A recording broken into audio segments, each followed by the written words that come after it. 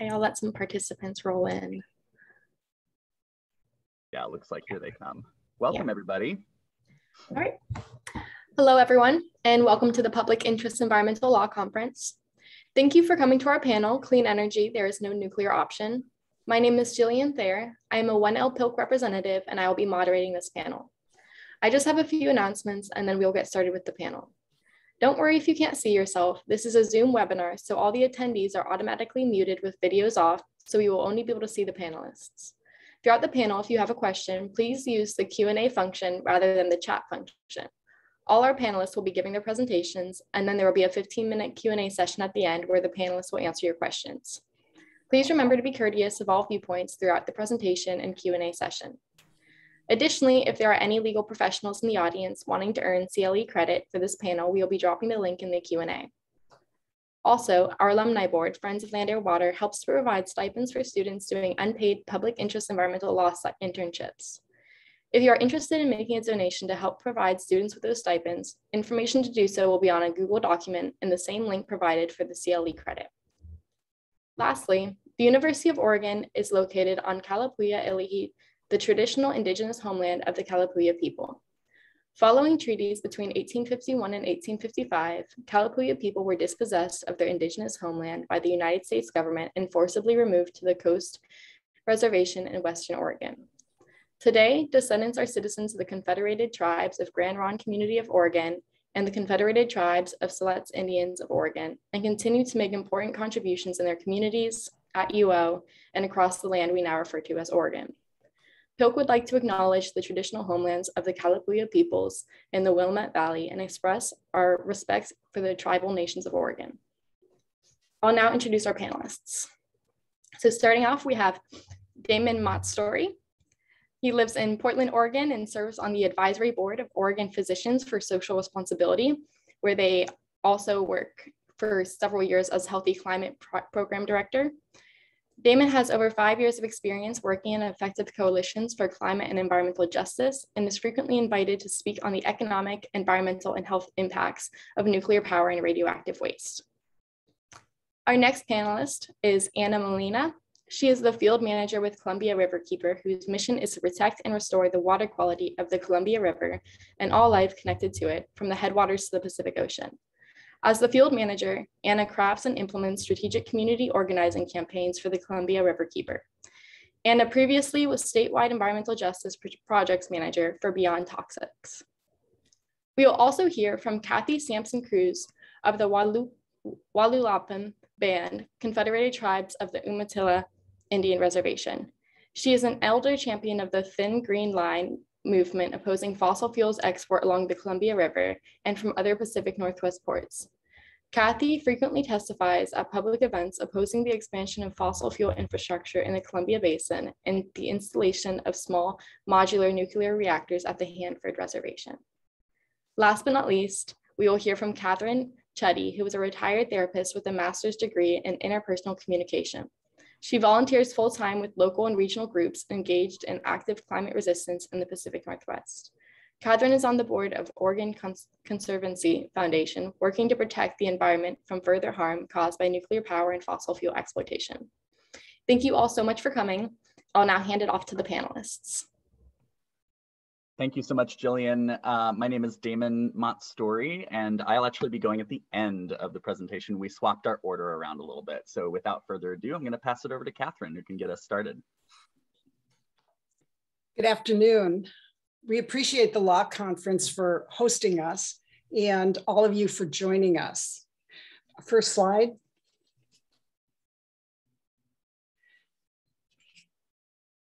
So, I'll start it by saying that nuclear power is unaffordable at any size. And unaffordable means not only dollars and cents, but also time and unacceptable risks and harms. Next slide.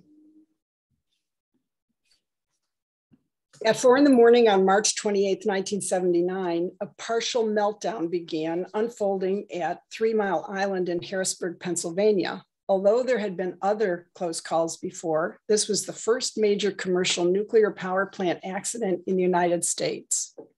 A Newsweek article a few weeks later noted that a large segment of the American public has never been convinced that atomic energy is safe, and even proponents admit some stubborn safety problems, for instance, how to dispose of radioactive wastes, remain to be solved.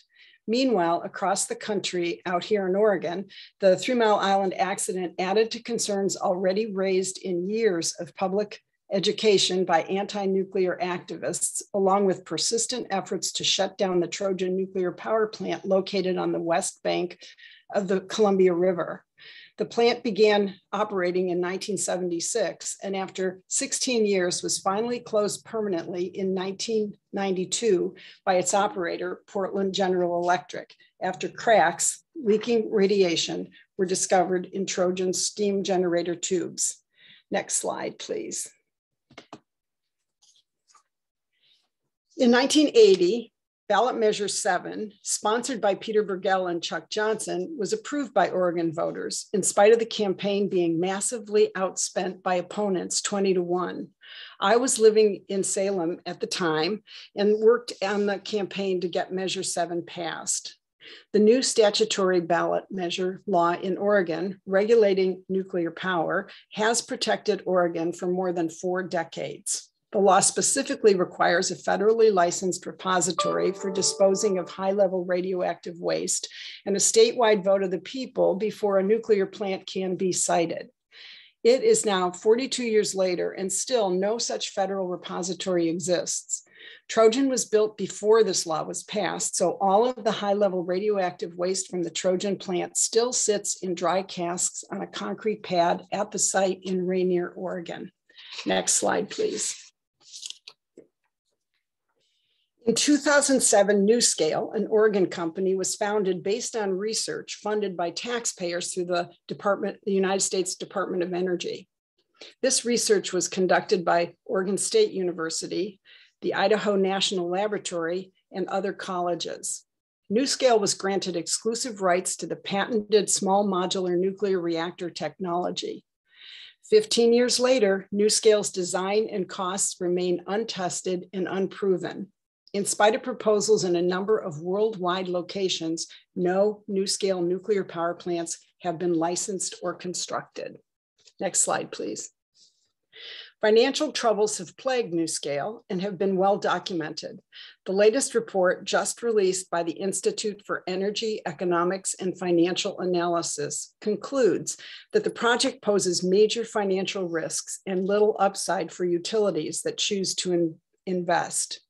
The authors used the company's public statements, reports, presentations, disclosures, and correspondence with regulators to draw their conclusions. Although the report focuses on the small modular nuclear reactor project to be built in Idaho, the Institute outlines cost risks, construction timelines, and competitive alternatives for all buyers in the market for small modular nuclear reactors. Next slide, please. Meanwhile, in Oregon's legislature, NuScale has tried repeatedly since 2015 in all 4 full legislative sessions to either exempt themselves from Oregon's 1980 ballot measure law or to overturn it. In 1921, there were actually 3 bills sponsored to do this. Those of us who worked so hard to pass the Measure 7 ballot measure into law way back in 1980 continue to show up and testify against NuScale's persistent efforts in order to keep the law from being amended or appealed. As Measure 7 sponsor Peter Burgell testified in March of last year during a hearing on proposed Senate Bill 360, the industry has always claimed that this problem is either solved or will be solved soon or can be gotten around somehow. For 70 years, we've not seen this to be true. The concern about nuclear waste that voters expressed by passing ballot measure 7 in 1980 remains just as valid today. And as longtime anti-nuclear activist Lloyd Marbett testified at the same legislative hearing, now we are told that NuScale reactor design bells and whistles are going to function without failure or error, even in the midst of a climate crisis with its crescendoing catastrophic events, similar to the siren song sold to us long ago for reactor designs that have historically failed and for which no electricity produced was too cheap to meter. Next slide, please. Oregon now has new legislation passed in 2021 promoting non-emitting electricity, which opens the door for NuScale to make a stronger case for repealing the 1980 ballot measure law. By setting clean energy targets for Oregon, centered on using non-emitting electricity for compliance with the 100% clean energy for all bill, nuclear energy magically becomes clean energy. Next slide, please. The nuclear fuel cycle clearly contradicts the deceptive assertion made by nuclear power advocates and those insisting on an all of the above menu of solutions for solving the climate crisis, that nuclear energy is clean simply because no carbon is emitted at the generating site. Regardless of size, reactors are carbon intensive to build, and the nuclear fuel chain that supports reactor operations, which involves uranium mining, milling, processing, enrichment, and fuel fabrication, then shipment of fuel to reactors, then reactor operation, and finally millennia of radioactive waste storage, results in substantial and unavoidable carbon emissions. It defies reason to consider that a cycle so beset by human and environment harming emissions, including radiation as well as carbon, can ever be considered clean energy. Next slide, please. So we can certainly expect to see NuScale back in Oregon's next full legislative session in 2023, using the House Bill 2021 law to make their case, equating non-emitting as clean and drawing support from anyone who is somehow taken in by the deception that nuclear energy should be a climate solution because it has been greenwashed with the word clean. We know that NuScale will keep on coming until they can either exempt themselves or repeal the 1980 ballot measure law. Next slide, please. Meanwhile, in Washington state, in 2019, the Clean Energy Transformation Act, otherwise known as CETA, commits Washington state to an electricity supply free of greenhouse gas emissions at the generating source by 2045. Like Oregon, legislators chose 2 years earlier in Washington to include non-emitting sources along with renewables in the Washington policy for transitioning to a clean energy economy, and they refused to explicitly exclude nuclear power for compliance with the law. Those of us who made the journey up to Olympia to testify with our concern and register our objections about this were falsely assured that nuclear power would not get traction in Washington. Next slide, please. On April 1st, 2021, the Tri-City Herald in Kennewick, Washington announces a tri-party agreement signed between X-Energy, a nuclear reactor and fuel design engineering company, Energy Northwest, formerly the Washington Public Power Supply System, and Grant Public Utility District for construction of a 320 megawatt helium gas-cooled pebble bed advanced nuclear reactor on property leased by Energy Northwest at Hanford. Next slide, please. The public relations that accompanied the announcement of the partnership for X-Energy at Hanford is highlighted by Clay Sell, the CEO of X-Energy, explaining that his Maryland company chose Hanford in Washington state to operate the nation's first advanced nuclear reactor because CETA, quote, created the commercial framework for nuclear power to succeed and to succeed wildly, which Mr. Sell describes enthusiastically as transformative for the nuclear industry. Next slide, please. This informative report shows that for the nuclear industry, there's nothing like succeeding at taxpayer expense. The executive summary states, after 60 years, the nuclear power industry remains heavily dependent on subsidies, faces costly and unresolved waste disposal challenges, and leaves a long trail of ongoing environmental liabilities, from uranium mining contaminants to water pollution. The true reality is that we, the taxpayers, are funding nuclear power in spite of the fact that it can't come online in time to address the climate crisis, while it irreversibly uses financial resources that could be invested in conservation and renewable energy, which are readily available and can come online in time. Next slide, please. So this cartoon kind of says it all. There's nothing like corporate socialism when you're addicted to constantly feeding at the government trough. Next slide, please. So back in 2014, Michael Mariotti at the Nuclear Information Resource Service pointed to 3 of what he termed fundamental misperceptions. Number 1, the carbon dioxide is the only pollutant that matters when defining clean energy. Number 2, that because radiation is invisible and odorless, it is not a toxic pollutant. And 3, that nuclear power is carbon-free. Michael noted that none of these are true and offered his prophetic conclusion regarding nuclear power that, in spite of the greenwashing promotion of the industry that has since been embraced by some in the pursuit of finding solutions for the climate crisis, nuclear power is dirty energy and does not belong in a clean energy standard. Next slide, please. So the Oregon Conservancy Foundation offers a resource guide with live links to all source material contained in this presentation, plus additional information. And I want to suggest that if there's going to be something that you would choose to start with, given what's going on in the world right now, there's, I think it's this under the number 1, the Manual for Survival, A Chernobyl Guide to the Future by Kate Brown. It's compelling, it's devastating, and it's definitely worth reading given what's unfolding in the world right now, and particularly in Ukraine. And this resource guide is also available. Next slide, please. So I'm going to finish with the Henry David Thoreau quote.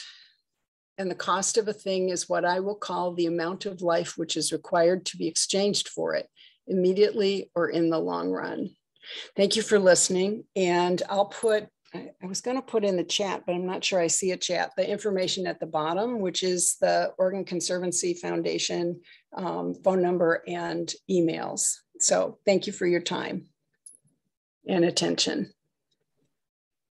Great, thank you, Cathryn. And we're going to run right into Cathy's part of the presentation. So Cathy, go ahead. Good day. She'ech Pachwe. My native name is Wayausuks. I'm from the Wallulapum band of the Confederated tribes of the Umatilla Indian Reservation. Our homelands are in the Blue Mountains, up through the Walla Walla valleys, down the Columbia River, and they do encompass parts of the Hanford Reserve. Ironically, in our Treaty of 1855, Chief Pio Pio Mox Mox was to have his home at Columbia Point near Richland. In the age of the global pandemic, climate change, which has been catastrophic, severe food and water shortages, and now Putin's war on the Ukrainian people, I think it's only right of us to just take a moment of silence.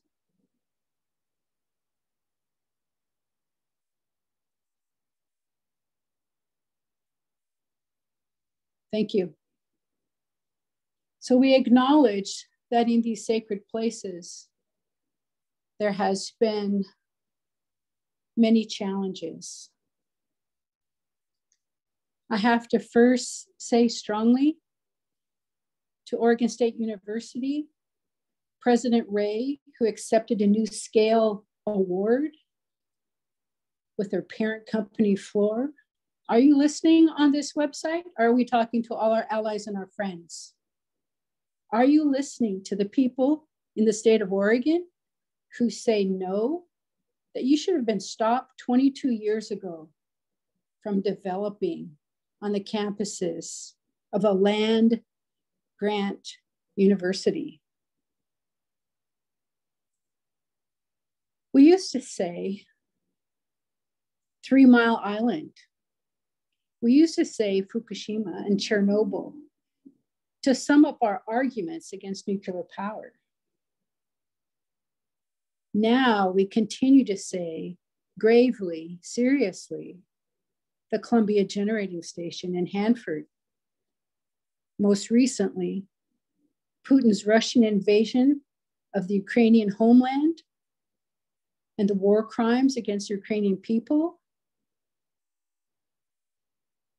Only Friday, he shelled the nuclear plants.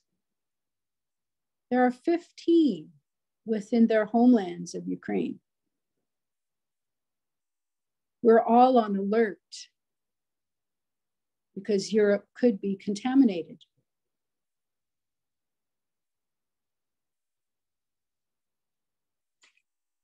I think back to 1945. Yeah, it's 9 years before I was born, but my grandparents live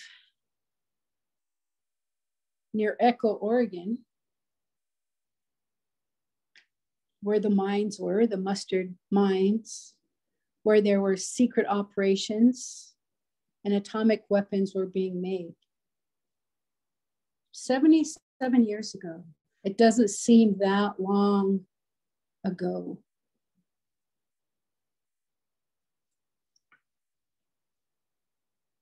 And here we are, 2022.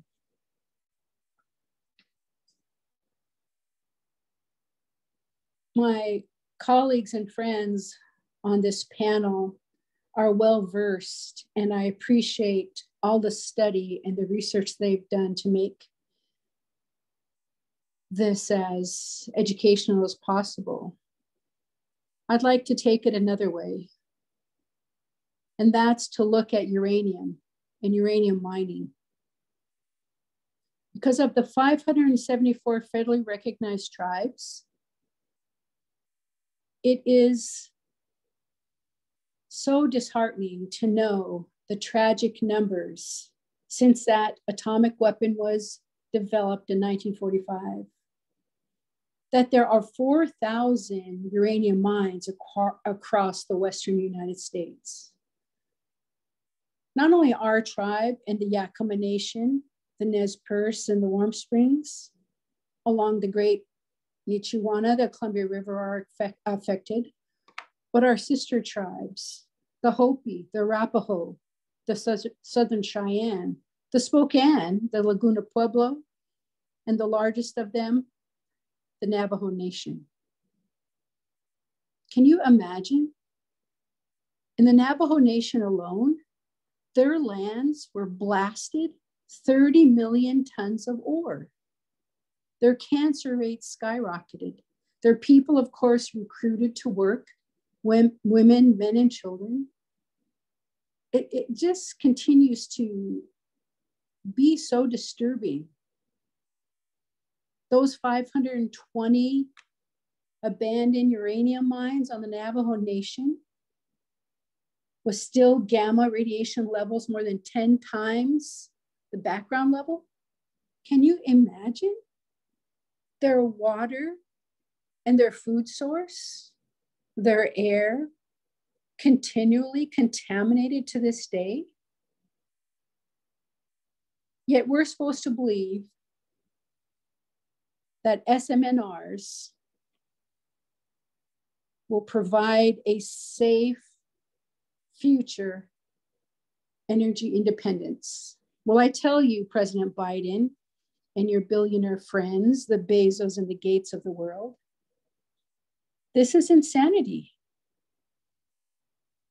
The DOE is going to funnel billions of dollars into this wasted sense when we could have a true green energy sector. So when it reared its ugly head in Oregon again, my colleagues and I got together and said, ATNI, the Affiliated Tribes of Northwest Indians, is going to be meeting in Portland. And we need to get a resolution together as fast as possible so that our tribes can understand the devastating effect historically and currently and future of this false solution. I'm really thankful to my panelists that helped make this happen, and to my younger brother, Don Sampson, who presented it with our team to the 2019 Winter Convention, Resolution-1910. And I ask you all to keep this close to you. Use it when you can to say, we are with you. We want this stopped. We do not believe in these false energy solutions, and we say no to war. My friend Chuck Lloyd, we were sending some emails a while back about some of this. And one of the things Chuck said, Chuck Johnson, who used to be with OPSR, I'm going to quote him: "The bottom line for this is what it has always been. There is no working model of a small modular reactor, so this legislation is very premature. The waste from small modular reactors, particularly the new scale version, is the same as that the concern to Oregons when they passed Measure 7 in 1980. The alternative fossil fuels that don't have problems associated with nuclear power are available now and becoming exponentially more efficient and inexpensive.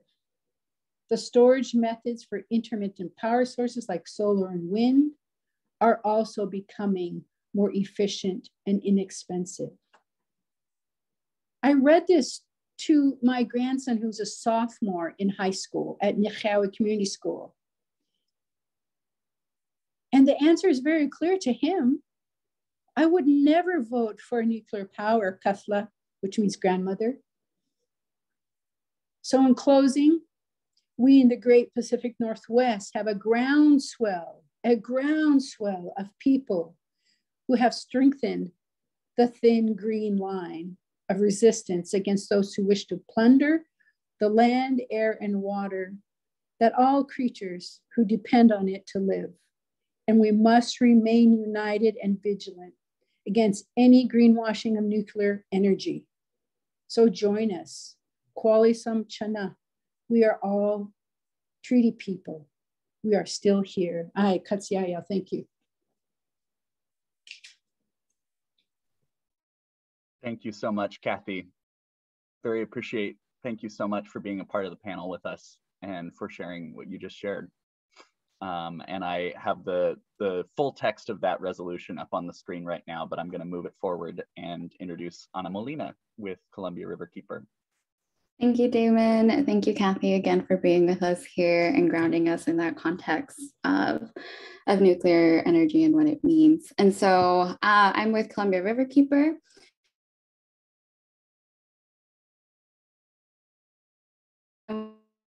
Have offices in Hood River and in Portland, or on the traditional ceded territories. The Confederated Tribes of the Umatilla Indian Reservation, the Confederated Tribes of the Warm Springs Reservation of Oregon, and the Confederated Tribes and Bands of the Yakama Nation, who have cared for these lands and waters since time immemorial and continue to do so today. Last year, Columbia Riverkeeper launched our small modular nuclear reactor campaign to protect the Columbia and its people from nuclear reactors and waste. And today I'm going to discuss a little bit about that report that we released, some of the risk, why nuclear power is a false solution to the climate crisis, and how you can spring into action as well.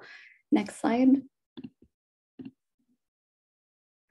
And I want to, Cathy talked a little bit about Hanford and the significance there. And so just to provide a little bit more context,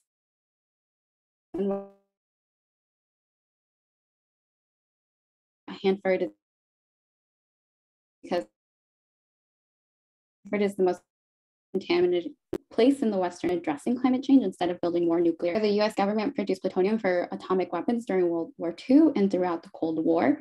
And for decades, the federal government stored highly radioactive and toxic waste in 177 underground tanks or dumped the pollution directly onto the ground. And again, this site has great traditional and religious significance to Columbia Plateau tribes and is home to the traditional cultural properties, traditional use areas, and as well as significant ceremonial sites. Next slide. So why I shared that background is because Hanford, info on Hanford is because the federal government leased an area of Hanford for private development known as the Energy Northwest Campus.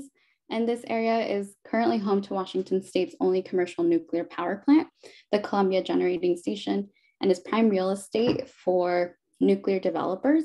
The Energy Northwest, formerly known as the Washington Public Power Supply System, or WPSS, once intended to build a fleet of nuclear plants at the site, and it built just one and famously defaulted on $2.25 billion in bonds, which was the largest municipal bond default in the US history at the time. Next slide. And so what's currently proposed here is the X-Energy wants to site 4 small modular nuclear reactors on the Energy Northwest corporate campus north of Richland, Washington. And small modular nuclear reactors, also known as SMRs or SMNRs, produce up to 300 megawatts of power. And the reactors are assembled in factories and transported for on-site installation. The proposed small modular nuclear reactor is X-Energy's high temperature gas cooled XE100 reactor, and each reactor is stocked with billiard ball-sized pebbles packed full of uranium fuel. Next slide. And is this financially viable? And what about any of the permits for this siting? So in 2020, the US Department of Energy awarded X-Energy $80 million in initial funding to build the XE100 reactor through the Advanced Reactor Administration Program. X-Energy's CEO, Clay Sell, served as Deputy Secretary of Energy for the US Department of Energy from 2005 to 2008. And on April 1st, 2021, X-Energy, Energy Northwest, and the Grant County Public Utility District signed a memorandum of understanding to partner and support the development of the XE100 reactor to receive funding from the federal government. X-Energy had to show that they could meet a 7-year timeframe from testing to building the reactor, and the company claims the XE100 reactor will be fully operational by 2028. And nuclear power is extremely expensive. SMR construction costs may be lower than larger nuclear reactors, but they fail to yield competitive electricity costs due to their smaller size and lower generating capacity. Costs increase if these reactors attempt to vary their output to complete renewable sources, to complement renewable sources of energy that have variable outputs.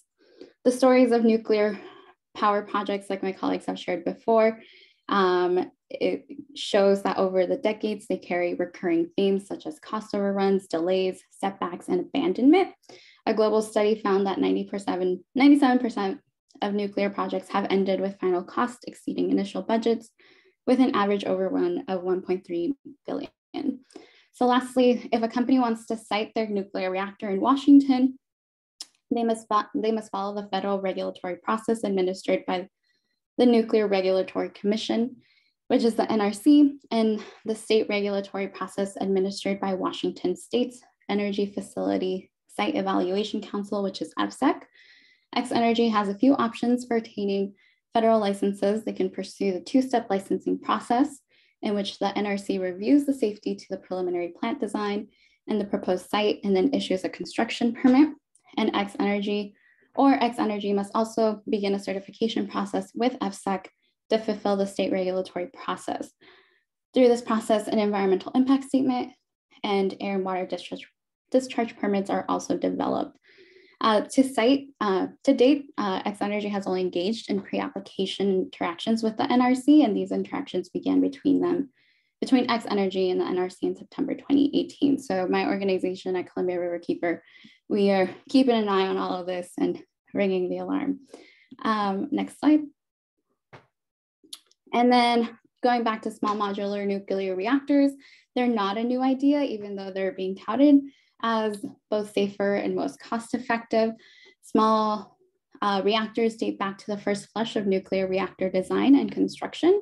In the 1950s, the US Atomic Energy Commission funded the construction of several small power reactors that were declared to be suitable both for use in rural areas and for foreign export.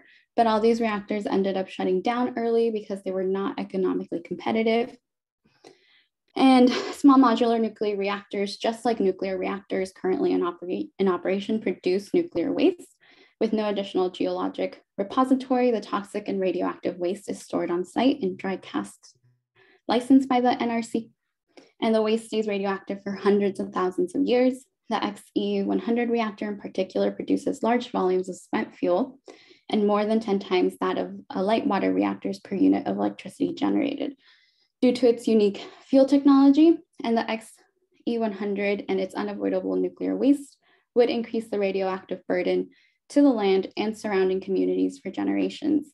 Hanford, home to the first plutonium production facility in the world, now contains over 500 contaminated facilities and structures, and the legacy of Hanford's radioactive waste caused extensive pollution and impacted the health of workers at Hanford and surrounding communities. Next slide. So is this small modular nuclear reactor competitive with renewable sources? Like Cathy mentioned earlier, renewable energy sources are promising competitors to nuclear energy. The cost of solar and wind energy has decreased, making the technologies more accessible. And between 2009 and 2019, the US utility scale solar energy cost saw an 89% reduction, and wind energy saw a 70% reduction, while in contrast, nuclear energy cost increased by 26%. Electricity generation from wind and solar has quadrupled over the past decade, while nuclear energy production has not changed.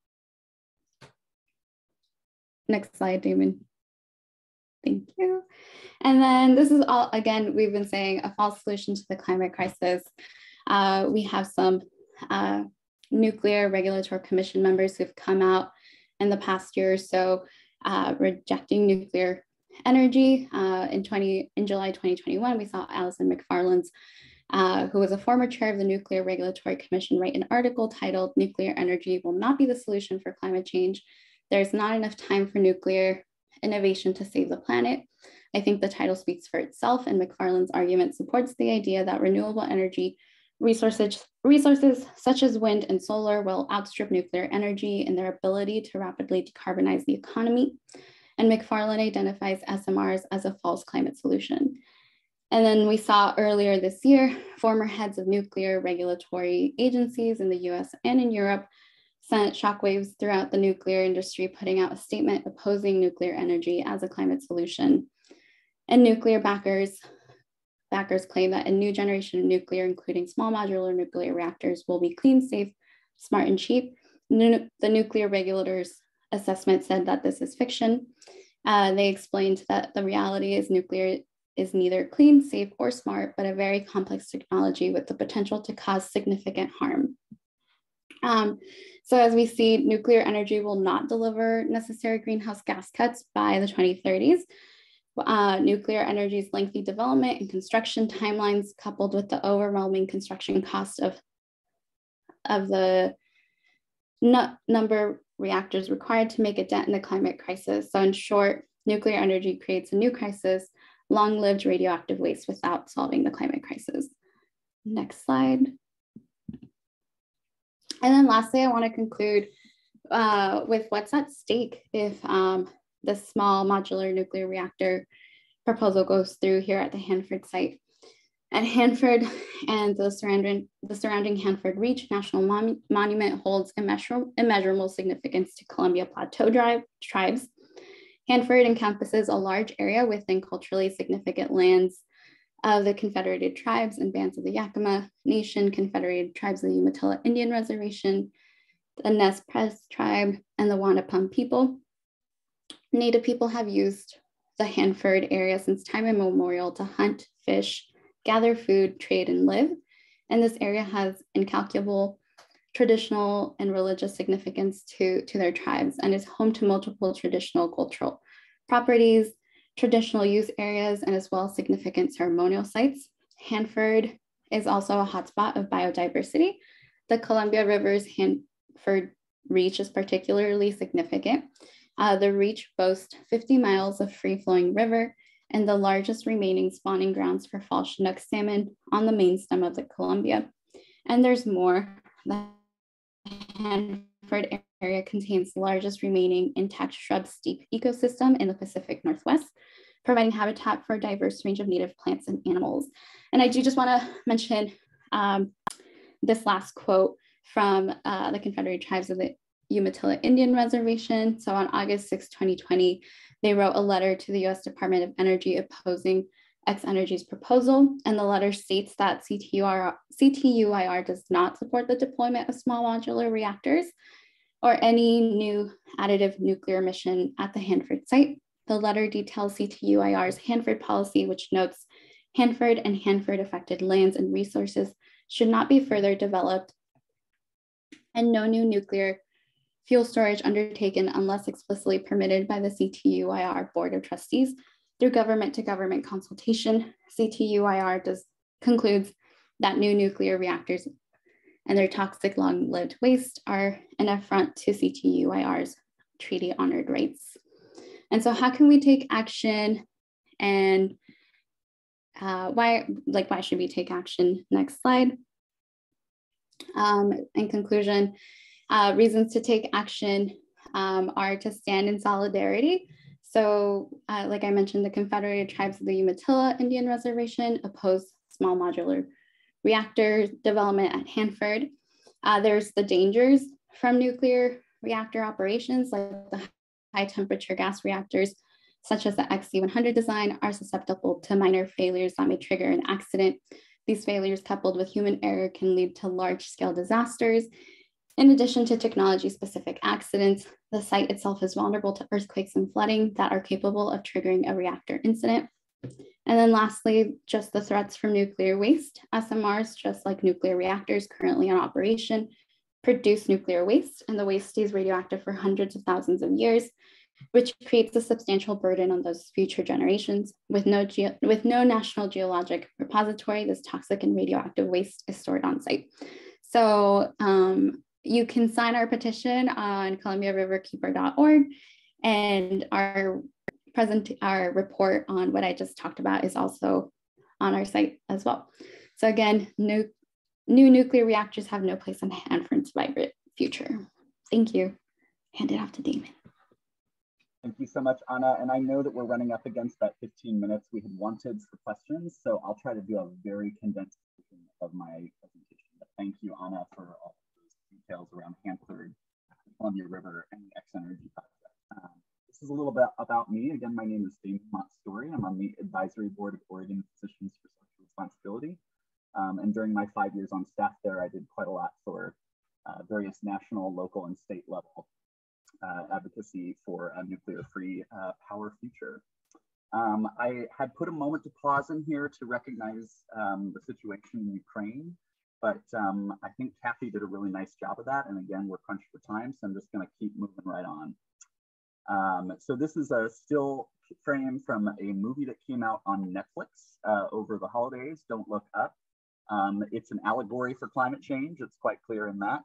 But I wanted to bring it up, and sorry to spoil it for anybody who hasn't seen it, but as a comet is hurtling towards Earth, about to wipe out humanity, a tech billionaire stops and halts the proven solution to divert the comet off course, and instead puts a tech savvy, a new untested technological solution out there to break apart the comet before it hits the Earth, so that he can harvest the rare and precious Earth metals. And I think this is one of my favorite parts of this particular story, this particular movie, because it helps to illustrate that there are many unproven, untested, and driven by profit solutions to the climate crisis, such as carbon capture and storage, which may have been the writer's intended allusion here. But the metaphor works very well for a range of issues, including nuclear power. And I think the brilliance of this metaphor really shows that it touches upon a deeply human desire to find a quick fix to an enormous and complicated problem.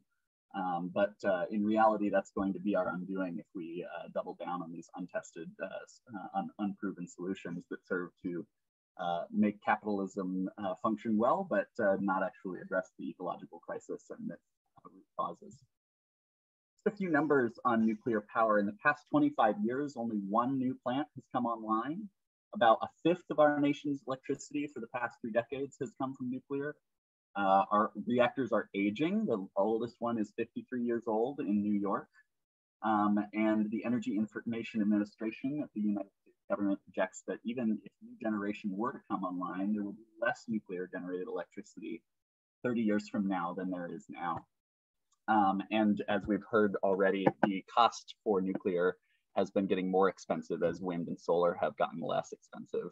This is a map of where the different nuclear power plants are. The Columbia Generating Station, which Cathy and Anna both mentioned, is there in eastern Washington. And you can see that most of the reactors are actually east of the Mississippi River. I want to also highlight that we heard about 3 Mile Island, but actually just 4 months after that was the nuclear accident in the United States that released the largest amount of radioactivity, and this was the Church Rock uranium mill spill on the Navajo Nation. It contaminated groundwater and rendered the Puerco River unusable to local residents, mostly Navajo peoples who used the water for drinking, irrigation, and livestock. They were not warned for days of the toxic dangers of the spill, and the governor of New Mexico refused their request that the site be declared a federal disaster area. In total, 1,000 tons of solid radioactive waste and 94 million gallons of liquid radioactive waste from uranium mining for nuclear weapons and energy was spilled into Navajo land and water. And you can see here this sign in English, Spanish, and Navajo that is keeping people away from the water after contamination. We heard about NuScale from Cathryn's presentation at the beginning. I want to highlight some of the numbers behind that. First, we've heard small reactor designs promoted since the 1950s, and they've all failed due to being uneconomical. In 2018, the total cost estimate of NuScale's proposal in Idaho to Utah customers was going to cost $4.2 billion, and less than 18 months later, that cost swelled to $6.1 billion. This is a pattern that happens a lot with new nuclear build promises. Additionally, the project proponents wanted it to come online by 2015, but the delay has been so long that it's now been 15 years behind, and they're saying it will no sooner than 2029, 2030 be in operation under their current projections. The total in federal grants received by NuScale from the US government across 30 different grant awards is $1.1 billion, but they haven't actually generated any so-called clean electricity for our grid. 720 megawatts is the size of the reactor that they want to, or the total size of the fleet of a bunch of small modular nuclear reactors all in a big stack. That's how they're proposing it. And already 8 cities within the Utah municipal utilities systems have dropped out of investing in this project after learning about opposition from the Utah Taxpayers Association, a very right-wing group. And we are actually seeing this pattern play out across a lot of different so-called red states. Also in Wyoming, we have seen a Republican women's group and children coming and testifying about how they don't want to see Kennemer, Wyoming become the site of Bill Gates' new Natrium nuclear reactor design that he's trying to build there. So we're seeing actually quite a lot of opposition from across the political spectrum that is bringing these projects to a screeching halt in a lot of locations. We're seeing that also in Pueblo County in Colorado, where NuScale came to give a presentation and provoked widespread public outcry when they were proposing the idea of switching a coal power plant over to a small modular nuclear reactor fleet. As we've seen in multiple parts of this presentation already, part of the reason why this is not going to work very well is because nuclear is so expensive, and these small modular nuclear reactors do not take advantage of the economies of scale that come from larger conventional reactors. And all of those reactor proposals are facing enormous delays and cost overruns and not getting off the ground. But then again, the bottom line is we just don't need the nuclear power. This is a fall 2021 journal entry in renewable energy from a crew of folks in the Department of Civil and Environmental Engineering at Stanford University. And their analysis shows that we can make the transition off of fossil fuel electricity with just wind, solar, water, and battery storage. And that using grid modernization and stability, as well as decentralized renewables on your roof and on your homes, this is a way that we can get there without having to tap into nuclear power. And so especially as we pass more clean electricity standards and make it impossible for the fossil fuel industry to continue, we have to also think about scaling up to replace the aging nuclear fleet.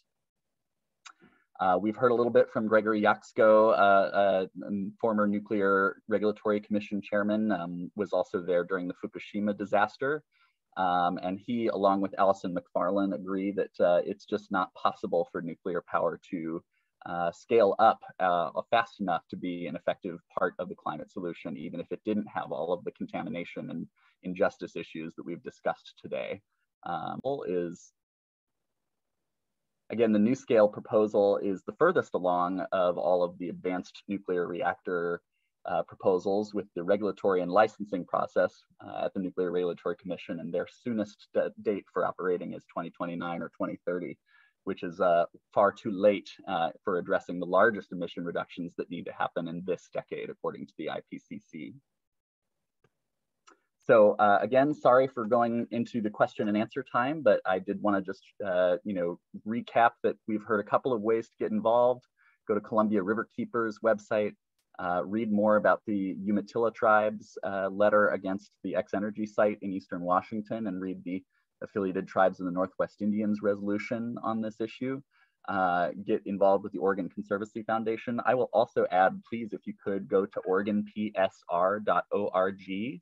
That's OregonPSR.org, and sign up for that email list there. There's a lot of great actions that you can get involved with.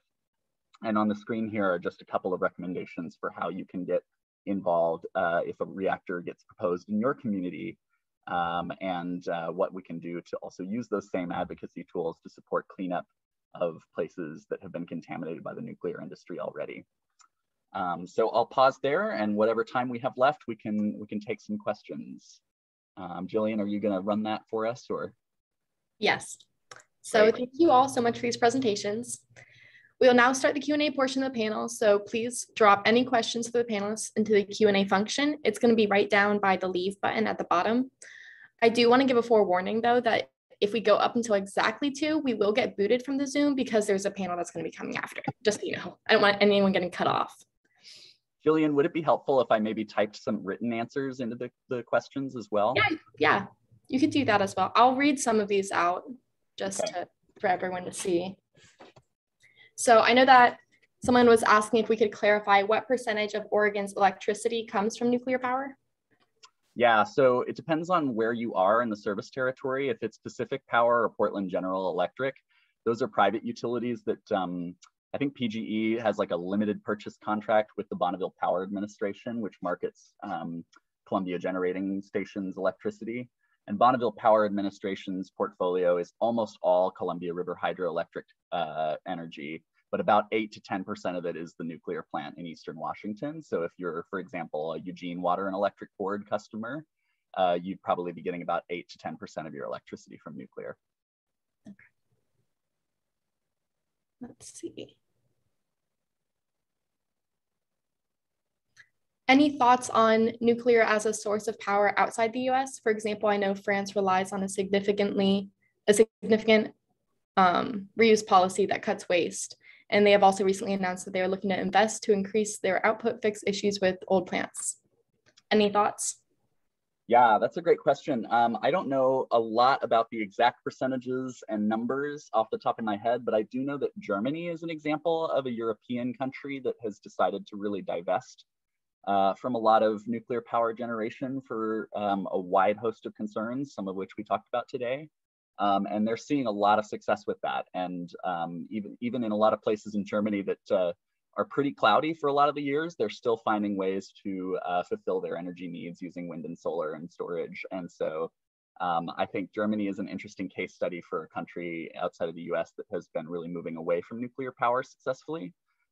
France has really doubled down on nuclear. I don't know as much about the efforts there to maybe change that, but that is something that their government has really decided to support in a big way. And then there are a lot of countries where NuScale is trying to arrange for agreements for entering into some kind of a agreement for exploring small modular nuclear reactor development. but not a whole lot of those have really gotten very far. Damon, I do know that our First Nations people up in the Canada provinces are very concerned about SM&R deployment, especially through TerraPower and the Gates Company. So people should keep an eye on that. Thank you, Cathy. Yes.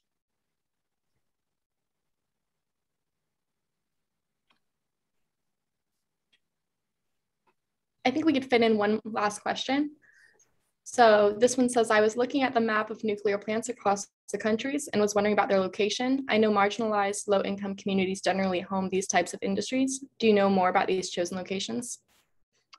It's a great question. Yeah, and it really, it varies a lot based on where you are, but that does tend to be really true. It tends to be the same kinds of dynamics that we see play out with where fossil fuel pipelines are proposed, and it happens a lot in rural and predominantly low-income areas. The Hanford nuclear site in Eastern Washington, they had to evict a mix of indigenous peoples and white settler ranchers and farmers in order to start the Hanford nuclear site.